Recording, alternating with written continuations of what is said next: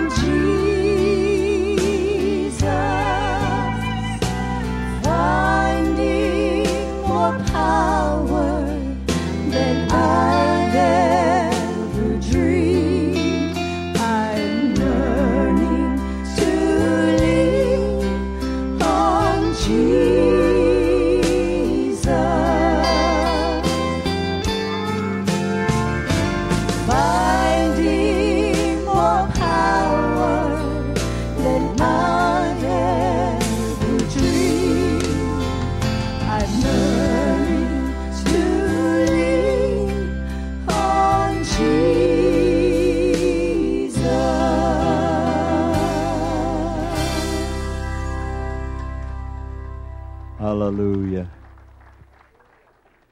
And you know, that's the only place you're going to find peace is at the altar.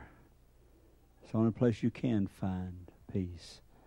It's learning the Word of God. And I want to read a few scriptures. And as I was talking a little earlier, I was listening to this preacher this morning, and I very seldom ever do this, but the first time he had come on this particular station or channel, and I was flipping through it. And Brother Marvin and I were sitting there just listening to some of the words, because the words he was saying didn't come out of the Bible, not the Bible that I carry. And he told us what chapter and verse. So I went to the chapter and verse, and when he got to verse 37, he said, "Which of you, or who of you, whom of you?" He didn't say which, because the Bible says which. He said, by taking one thought can add 1 hour to your life. Mine said, which of you by taking thought could add 1 cubit to your height?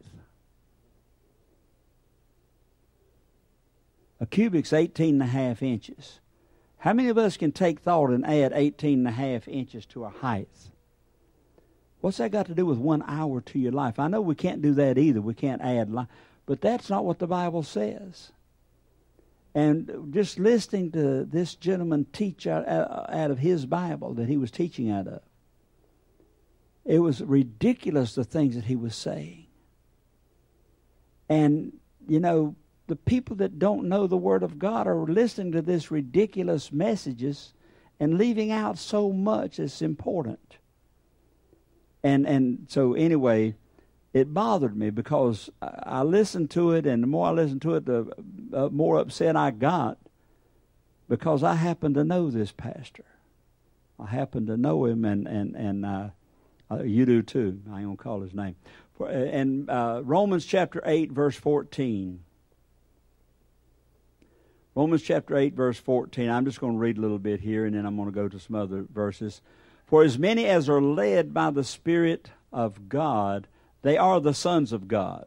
For ye have not received the spirit of bondage again to fear, but ye have received the Spirit of adoption, whereby we cry, Abba, Father. The Spirit itself beareth witness with our spirit that we are the children of God. And if children, then heirs, heirs of God, and joint heirs with Christ, if so be that we suffer with him, that we may be also glorified together.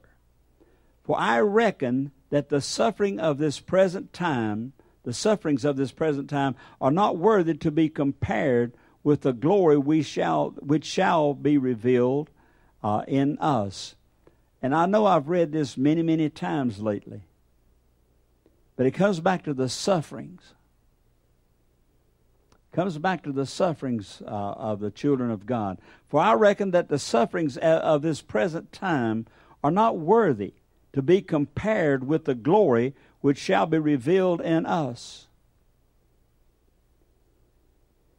And, you know, the reason I jumped on this verse is because everywhere that I have read, and I may be wrong, and if I am, I'm sure somebody will call me and tell me that I'm wrong. And that's fine. Or someone in here can tell me I'm wrong. But everywhere I've read in the New Testament, the New Covenant that I live under, all the people that serve God were tried and tested. All of them suffered persecutions. And I say that because it's to strengthen us. We are to be strengthened. We are to be able to stand against the wiles of the enemy. We're to be able to stand against the enemy and still place our trust in the Lord. Even though we're hurting, even though we're being persecuted and put down. Over in 2 Corinthians chapter 4, verse 17. For our light affliction, which is but for a moment, worketh for us a far more exceeding and eternal weight in glory. Our light afflictions. You know, John the Baptist came preaching the gospel of Jesus Christ. He lost his head. He was cast in prison, first of all, for preaching the good news. Not doing anything wrong, but just standing up for Jesus. The disciples, James was slain with the sword in the church. He was pierced through. James, the apostle, the disciple, was killed with the sword inside the church. Peter was nailed upside down on a cross, crucified. All the disciples suffered persecution.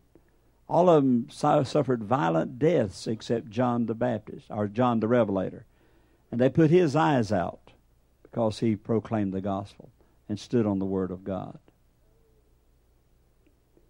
But you know, we have churches today that believe and really stand on and believe that if you're serving God, you're not supposed to have to go through anything.